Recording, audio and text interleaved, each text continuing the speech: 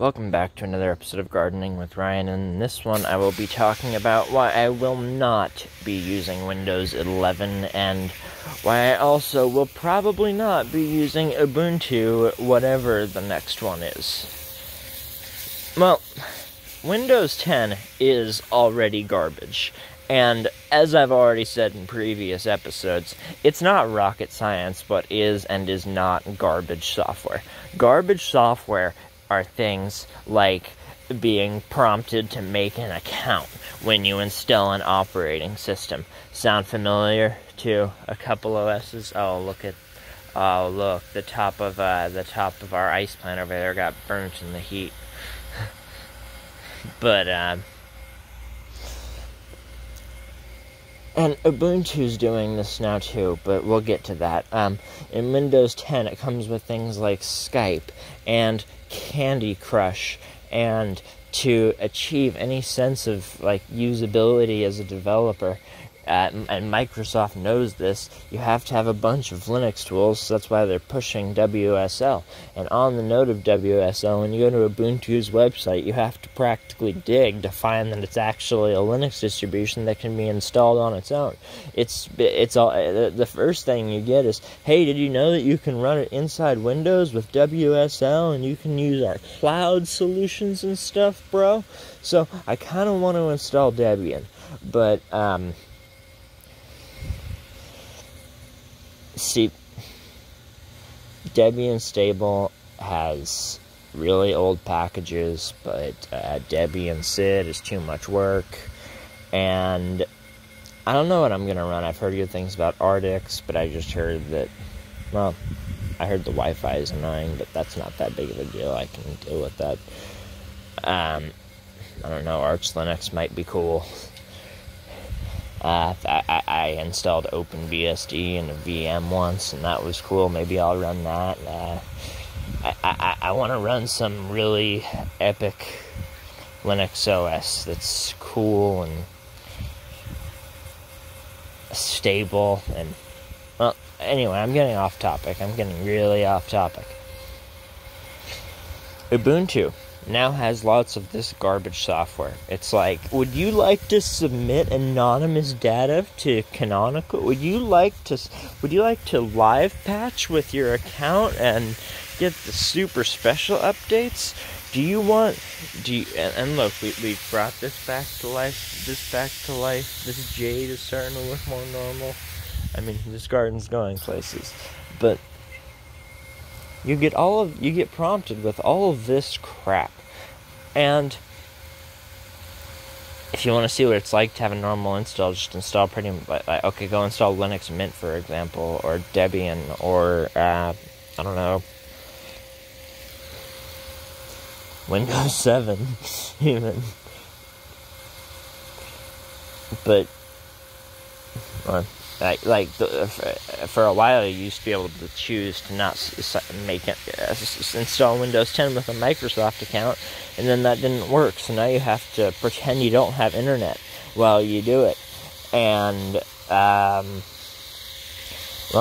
it seems like that's going to be blown. And further, on Windows 11, you need so the only reason I'm even using Windows in the first place is because Discord hasn't ported audio capture to Linux yet, but hopefully that comes soon. But I'm looking for an OS. I'm already running Ubuntu on my servers, but it's starting to piss me off with the whole snap thing and stuff.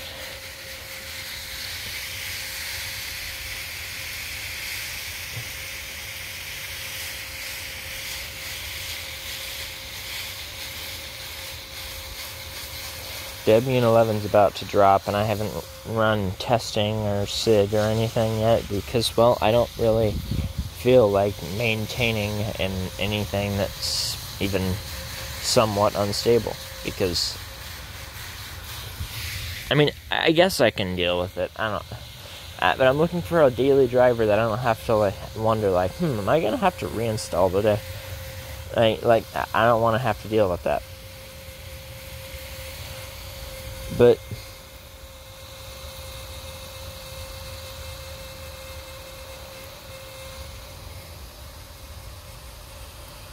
things like Amazon search built in. Okay, I can't hold that against Canonical forever. But anyway, hipsters, help me out. What BSD should I use?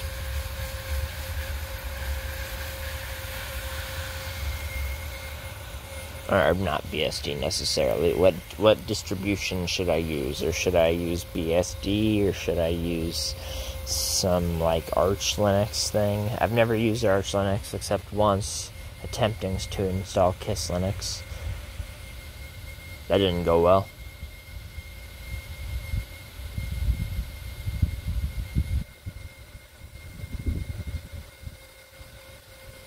Well, mainly because you have to come with your own kernel and stuff, and I was alright, I want my computer to work, so I actually reinstalled Windows for that stupid audio driver that I need at the moment.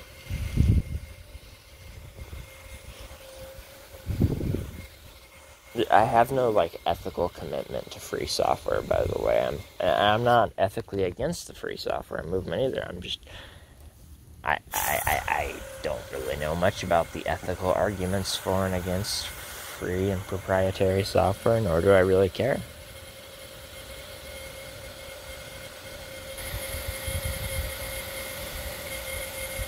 I like the MIT style licenses because I don't have to worry about going to jail for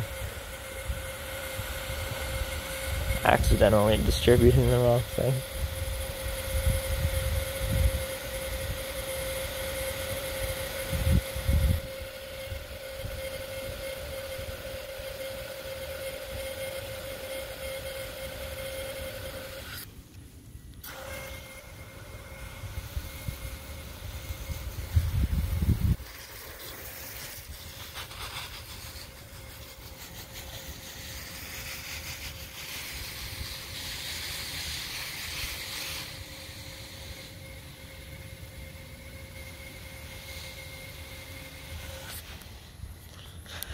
Go to the cone setting.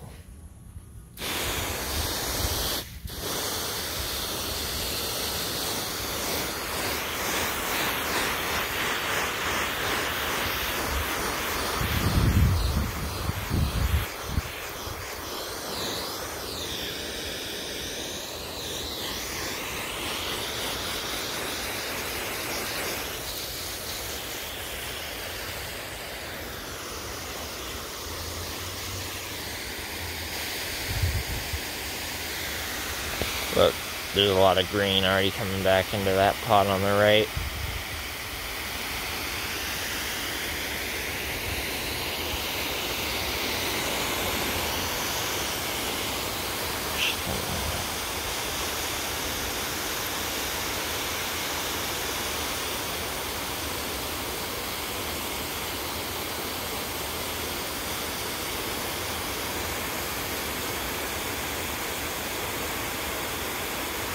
You can turn this off now, by the way. I'm out of rants. I'm just going to keep watering. But if you enjoy, feel free to stay.